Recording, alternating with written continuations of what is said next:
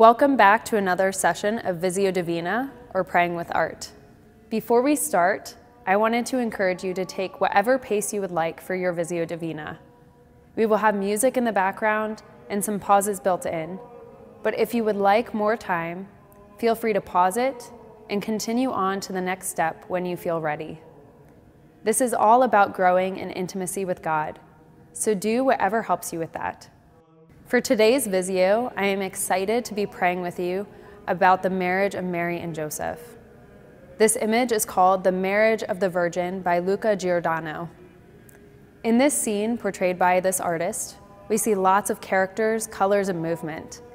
I find it so very striking that we enter into such a sacred moment by which Joseph and Mary devote themselves to one another. While we experience Joseph's faithfulness and other great virtues in our past lessons, in this one, we see these lived out in a special way. He is giving himself to Mary, and eventually Jesus too, for his whole life and service.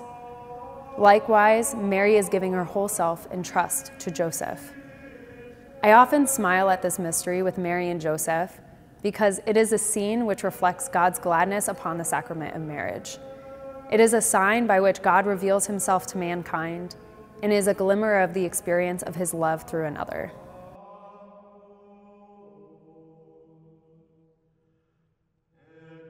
As we begin, take a minute or two to place yourself in God's presence.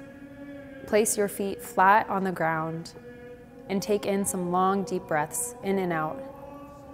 Invoke the Lord to guide you with his Holy Spirit during this time of prayer. Take the next few minutes to sit with this image. What is striking you about it? Is it the scene or the expressions? Do you relate to any of the characters? Take these to prayer, and you can even journal your thoughts.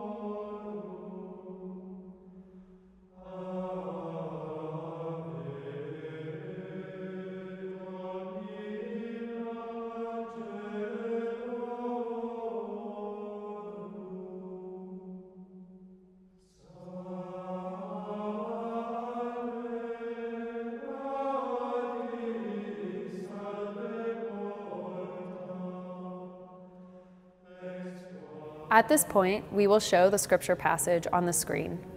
Feel free to read along aloud with us, or look at your image quietly as we read this passage. Be aware of what words or phrases are striking you. The Lord God said, "It is not good for the man to be alone. I will make a helper suited to him." So the Lord God formed out of the ground all the wild animals and all the birds of the air, and he brought them to the man to see what he would call them. Whatever the man called each living creature was then its name. The man gave names to all the tame animals, all the birds of the air, and all the wild animals, but none proved to be a helper suited to the man.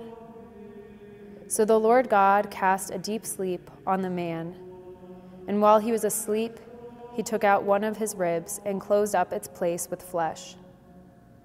The Lord God then built the rib that he had taken from the man into a woman. When he brought her to the man said, "This one at last is bone of my bones and flesh of my flesh. This one shall be called woman, for out of man this one was taken." That is why a man leaves his father and mother and clings to his wife, and the two of them become one body.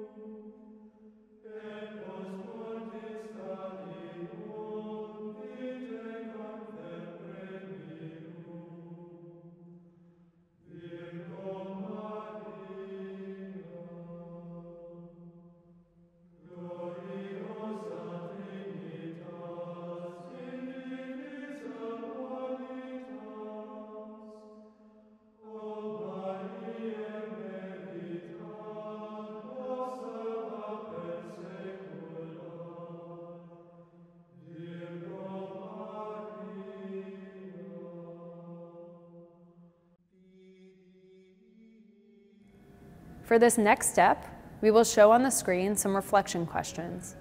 Take one or two of these to prayer and journal them. Feel free to pause the video and linger here or at another moment in the video if helpful. Go wherever the Spirit leads you in your prayer.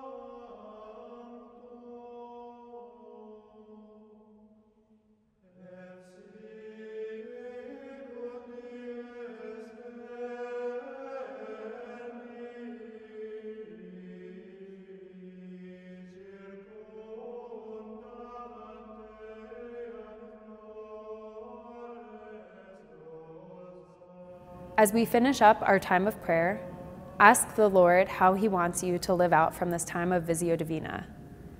An example can be praying an act of faith in moments of trial throughout your week, or even just doing a kind act for someone. Take this to prayer and journal it. I hope you enjoyed praying with us and that you have found it fruitful and beneficial. If you are looking for additional resources on Visio Divina, check out our website at www.beholdvisiodivina.com. We host prayer groups both in person and virtually, provide printed materials for parishes to lead their own small groups, and have additional resources and events. It is such a joy to pray with you, and I look forward to having you join us for our next episode.